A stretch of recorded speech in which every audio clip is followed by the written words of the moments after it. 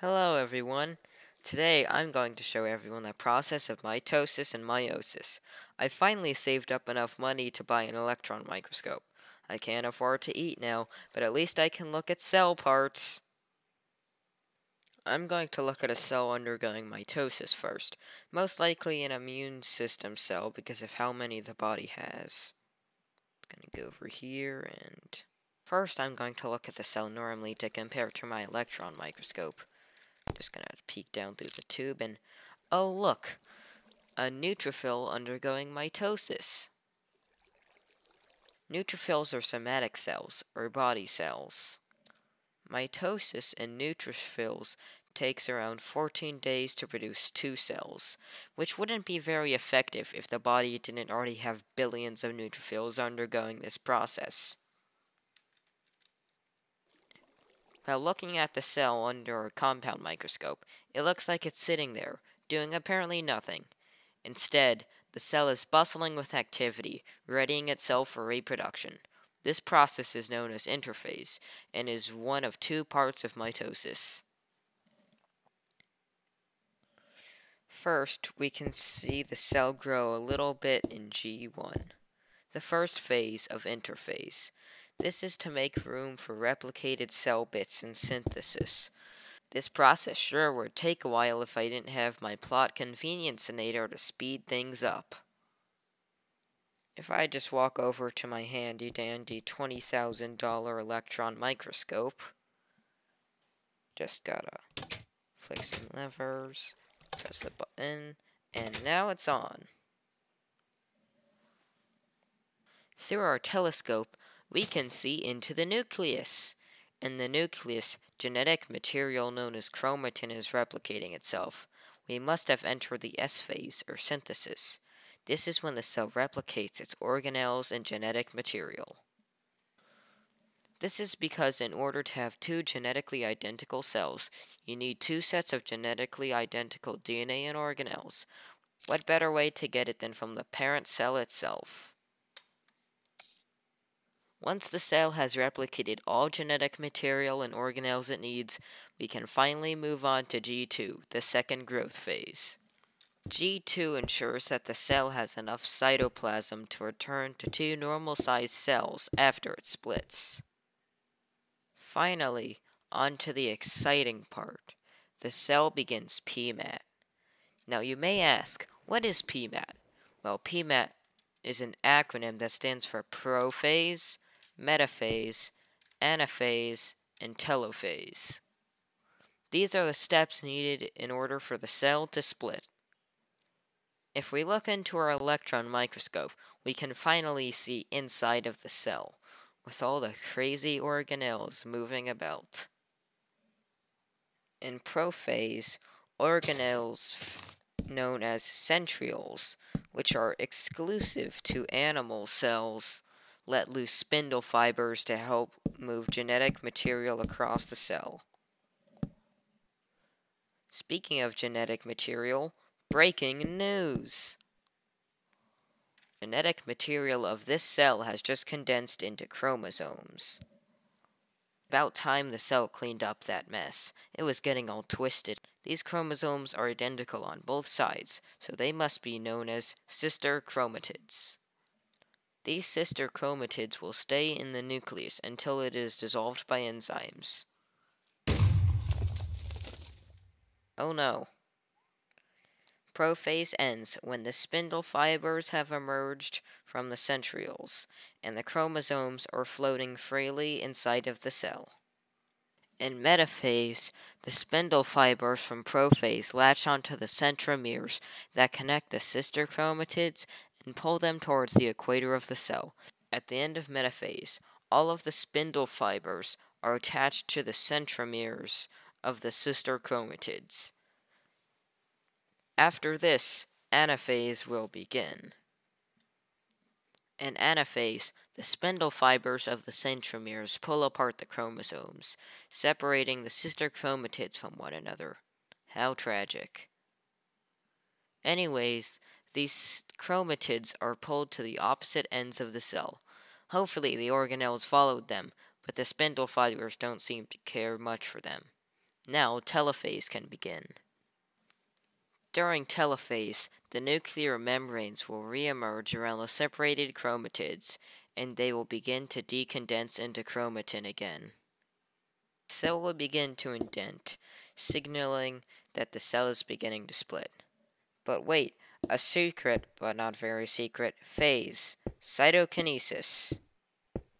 Cytokinesis is where the cell actually splits and forms two new daughter diploid cells.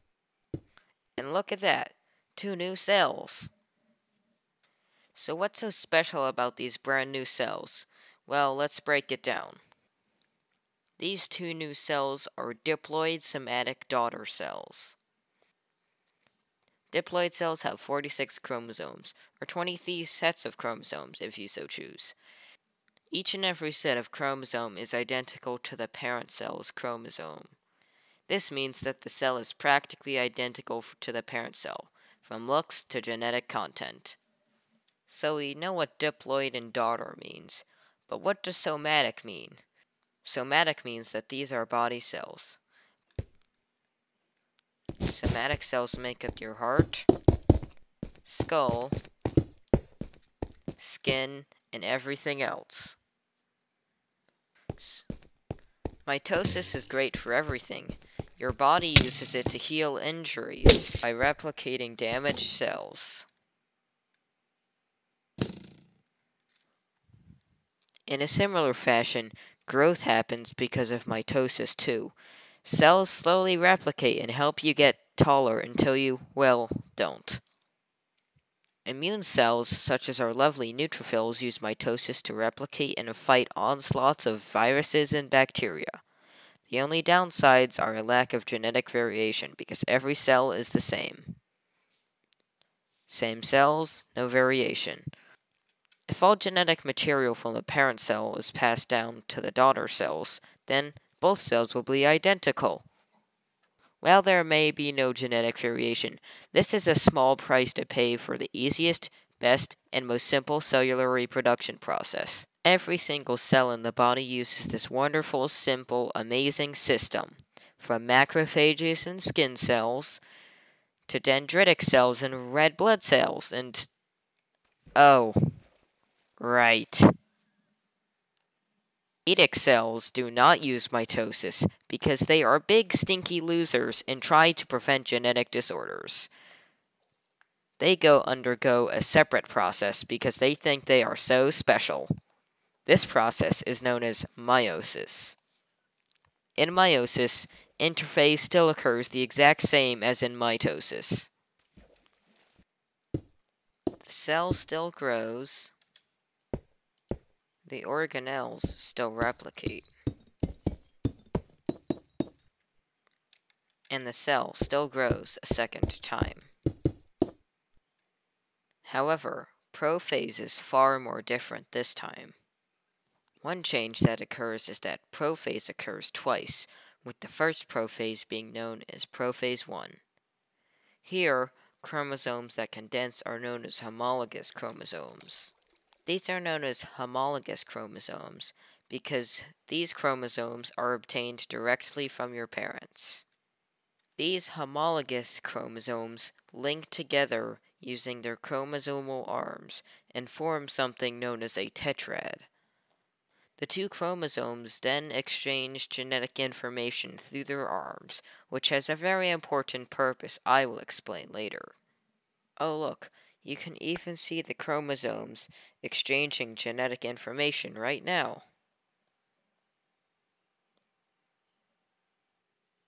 Now, with the genetic material exchanged, the nucleus will begin to dissolve, and the centrioles, which are again exclusive to animals, erupt into spindle fibers.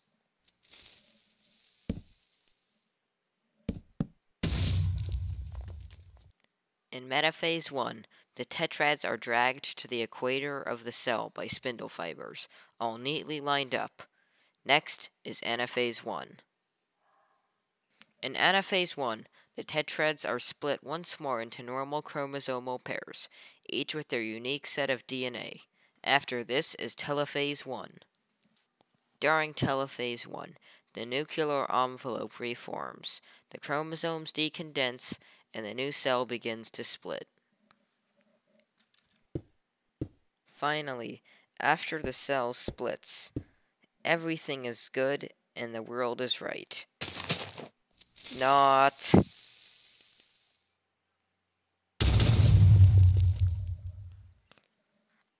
Meiosis is weird, and there is a reason all of the phases have had a 1 after them. All the phases repeat. Now, after resting for a few minutes, the daughter cells prepare to enter PMAT again. The spindle fibers will begin to re-emerge. Nuclear membrane begins to dissolve again.